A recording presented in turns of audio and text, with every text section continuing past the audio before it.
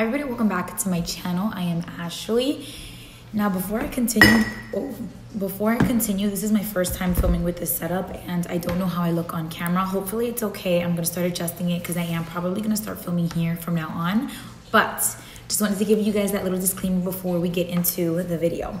So for today's video, I just thought that I would do a video on 4 helpful tips for caring for infants. So I can give you guys all of these tips and hopefully they can help you guys if you guys have a group of infants and you guys are looking for some things that'll make it a little bit easier for you. So I'm gonna go ahead and get started with the video. So the first tip that I have, I'm not going in order by the way, these are not like from most important to least important. I'm just gonna give you guys the 4 tips in a random order. So make sure you guys are watching the video completely through because you're gonna get different tips and I don't know how important they are to you, but just thought I would let you guys know that. So the first tip is to always keep an infant report. Now this helps you visually see what the infant has already had. Sometimes you can feed them a bottle and forget to look at your watch, or you don't even have a watch on and you forget when they ate last, when they pooped last, or when they peed last, or when they napped last. And it can get a little bit hectic when you don't know when their last feeding, etc. was. Especially if it's a new student, a new infant, and you're getting to know them. I think being able to have like a chart where you can see when they last ate, etc., and catch them before they get cranky is really, really important. So I just Googled an infant daily report. This one is from Google and I will leave the link to this one down below. I'll try and get a better close-up because I know that the light is pretty blinding right now, but it does have like the diapers. You could put the time if they had a wet bowel or dry, and then it says potty. I don't really understand why they put potty on an infant daily report if infants technically wouldn't use the potty, you know what I'm saying? There are a few things on this chart, now that I'm talking about it, that I wish that I can take out and readjust and make my own. And I think I'm actually gonna make my own infant report because there's a few things on here where I think aren't necessary. So if you guys do download this from the link below, just know that it is efficient, it does what it needs to do, but there are a few things that I would just take out to make this more short, sweet, and to the point. But yeah. So my point is, it does have a section for diapers, it has a section for bottles, it has a section for meal, has a section for sleep, it has special instructions. So I just put that there's an allergy to pears, when they last ate. So every time the baby gets dropped off or an infant gets dropped off, I like to ask mom or dad when their last meal was, so I know what I'm getting into at that time, if that makes sense. So this child was last fed at 6:30 and he was dropped off at 7:45. So his stomach is pretty full. He doesn't need a feeding right away. And like I said, I just like to have that question asked and I like to have a chart. This report is actually displayed on my refrigerator. I made a daycare command center. I'm gonna do a separate video on that so you guys can see what it looks like. But this is actually on my fridge. So when I'm passing by the fridge, I can look at the time that's on the stove or on my watch.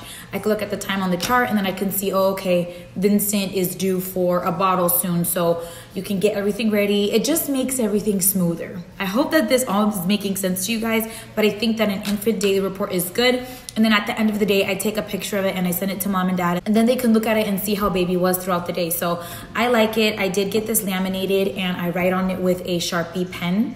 And then at the end of the day, I erase it with alcohol. It comes off quickly and then it's ready for the following day. And you don't have to be wasting paper sending a sheet home every single day. So the next tip that I have is have a variety of equipment. So I have a swing, I have a rocker, I have a high chair, I have bouncers, I have pack and plays, and I have walkers. And sometimes you think that the baby is cranky and you're like, oh my God, but he just ate. But when you think about it, they just want to switch activities. So having different things for them to do usually solves the issue.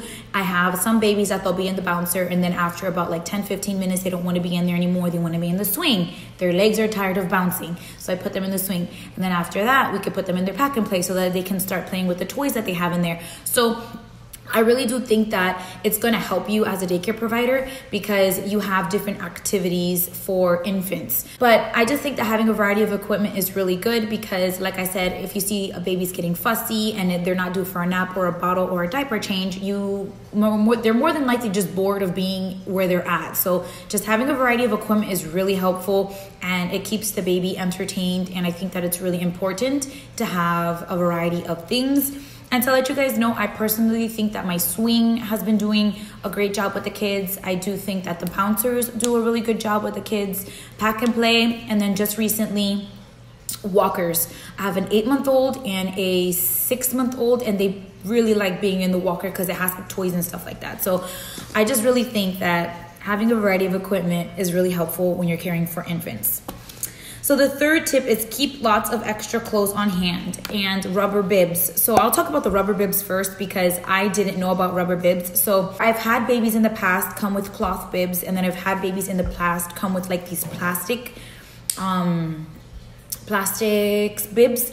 But the rubber bibs that I'm going to talk to you guys about in today's video, let me go get it.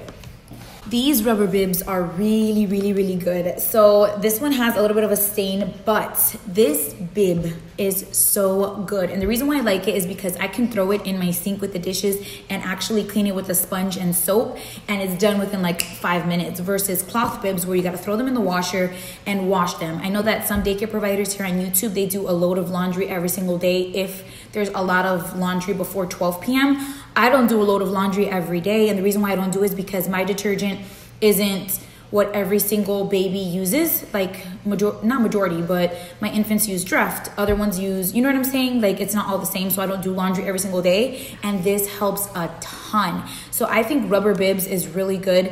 It doesn't get them dirty, and then it's adjustable, as you guys can see. So I really do like these. I'll have a link to them down below, or to a similar style down below. And then having a lot of extra clothes is so important.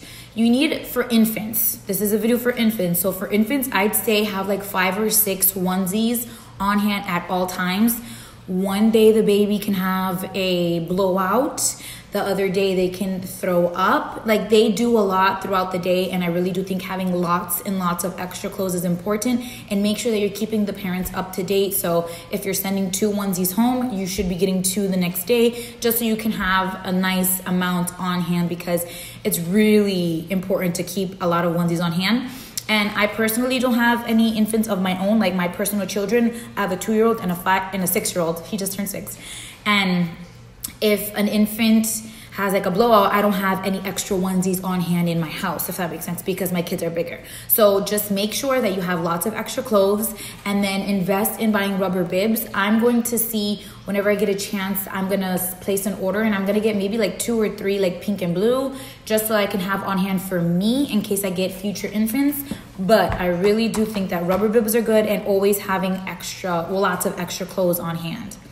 And then the last tip that I have is to label everything once you get it. My infants are all using the same baby food. They get the same flavors. They also have the same diapers, those Hello Bejo diapers that they have designs on them. And right now I actually have 2 infants that have the same style of diaper. So right when I get it, I write their name on it really quickly, because you don't want to get their stuff confused.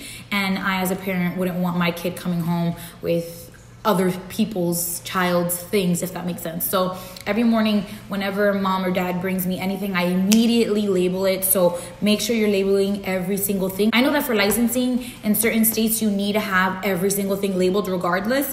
But if you guys aren't doing that, or you guys aren't taking that extra step, I really do think that you should take it, because it's going to help you in the long run. And you're not like, oh my God, whose onesie is this, or whose diaper is this? It's going to help you if you guys just label everything. So those are the 4 tips that I came up with. Of course, there's other things that you need to have, but these were the 4 that I thought that I would go ahead and include in today's video.